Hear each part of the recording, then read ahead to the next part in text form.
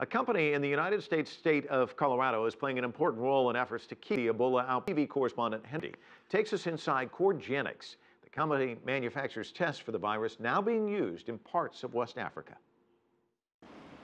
Far from the heat of Africa, a Broomfield, Colorado company is fighting Ebola the only way it knows how, with a diagnostic product that's very similar in function to a home pregnancy test.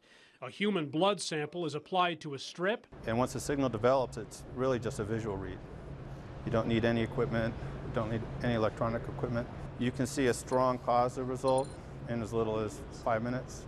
Corgenix created the test several years ago, and although it's still at the prototype stage, the one-of-a-kind rapid diagnostic is on the ground in Sierra Leone, near the outbreak's epicenter in Guinea. We had it in the refrigerators here.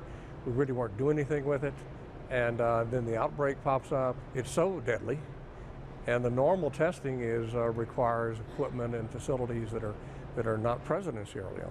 Corgenix has been in Sierra Leone for a while now, running tests for the Lassa fever.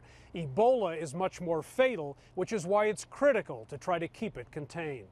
It does spread very easily. It spreads by contact exposure, so exposure to bodily fluids, including saliva, emesis, blood, even sweat potentially. It's very important to identify cases early so that they can be appropriately isolated and so that appropriate infection control measures can be taken. Corgenix is part of the global viral hemorrhagic fever consortium, which got the call when alarm bells first sounded in Guinea. We grabbed all the materials that we had.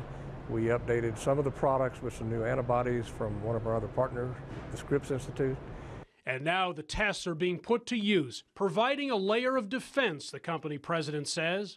It is a real feeling of satisfaction. We're making a major difference in how this disease is being treated in post-Civil War Sierra Leone. Half a world away from where the Ebola detector was born. We see the advantages of our rapid products.